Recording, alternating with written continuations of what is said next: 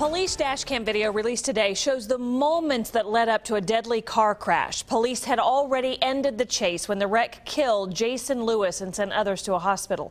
It isn't the first deadly chase in the metro. New at 6, Shannon Halligan spoke to a mother who knows the heartache and is fighting to make sure it doesn't happen again.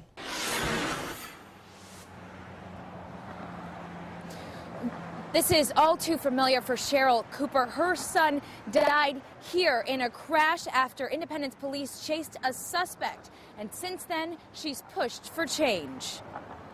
Chris Cooper was only 17 years old. He was just riding his bike home, and that's when a person who was running from police hit him going 80 miles per hour. But I still believe that the contribution of the police officers who conducted the chase contributed to my son's death. Since that day in 2007, Cheryl Cooper pushed for changes in the Independence Police Department. They need to ask themselves, and everyone else needs to ask themselves, if it were your child, your husband, your son, brother, whoever it was, would their life be a price you would be willing to pay to get someone who's speeding off the road? Monday afternoon, a similar crash.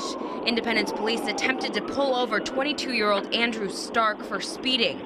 This officer called off the pursuit before he entered into Kansas City. I've terminated the pursuit here at Copy if you want to notify Kansas City. But Cooper's lawyer has the same question now as he did 7 years ago. How far do you need to go to ticket a speeder? If the speeder is going to flee from you, and the officer's in a residential area, you have a license plate, you're able to get close enough for a license plate.